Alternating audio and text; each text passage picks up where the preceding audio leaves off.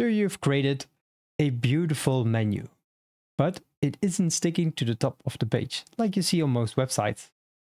So let's fix that. You go to your dashboard. In Appearance, click Editor.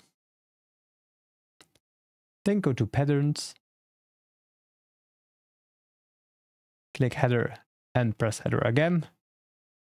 And then just click to open the full site editor.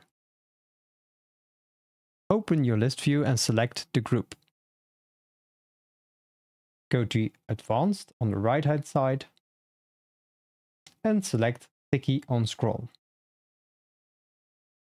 Press Save and press Save again.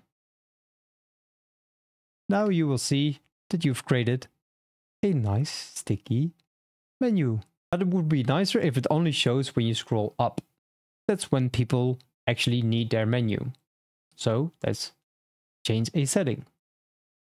Go back to your dashboard and on the right hand side you see sticky only on scroll up. Enable that one, hit save and refresh your website. And now it will only show when you're scrolling up.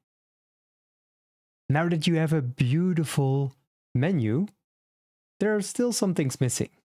You need to add pages.